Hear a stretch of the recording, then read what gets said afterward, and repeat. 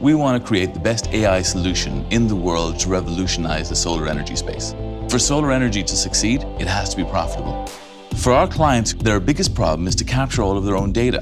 The amount of data is from thousands of farms who generate thousands upon thousands of messages per second. This is real-time data that we are collecting every day, every hour. The integration of Spark into Azure Databricks was incredibly important to us. Azure Databricks is really easy to integrate with the Spark. It's a natural flow for big data.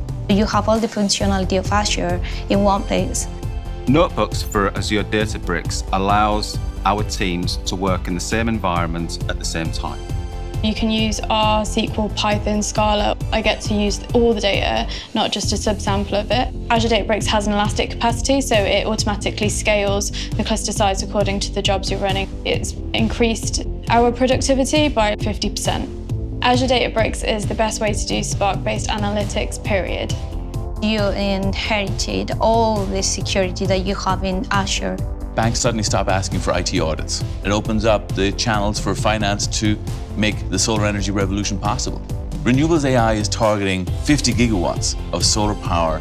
We can ingest 10 times more data. We know that Azure Databricks will be able to handle it.